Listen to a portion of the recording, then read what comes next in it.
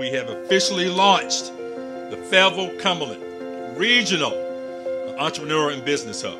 This uniquely structured hub will leverage the university and partner enterprise and resources to provide on-site, one-stop assistance to help entrepreneurs launch new enterprises and to help existing businesses expand. Fayetteville State University students will have the opportunity to work with faculty and staff to assist businesses in identifying opportunities to grow revenue, improve operations, and create jobs. Fayetteville State is currently in the lead among all UNC schools in terms of their purchasing from historically underutilized businesses.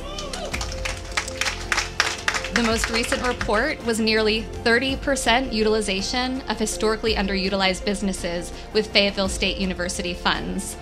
Compare that to the average across all other UNC schools, it's 8%.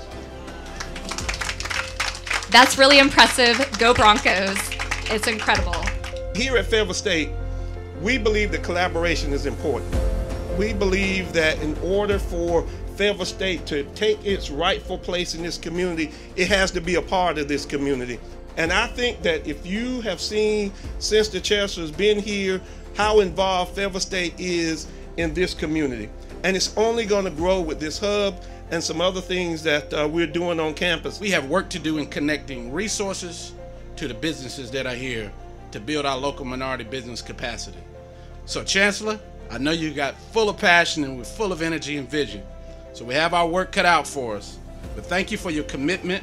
Thank you for your bold step in stepping out and making our community a better place. Thank you for your investment in the human and intellectual capital in this community.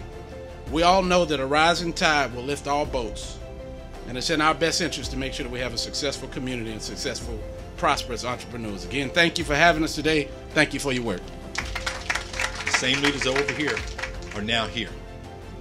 It's exciting. I think it's an exciting time for Fayetteville, for Cumberland in this region.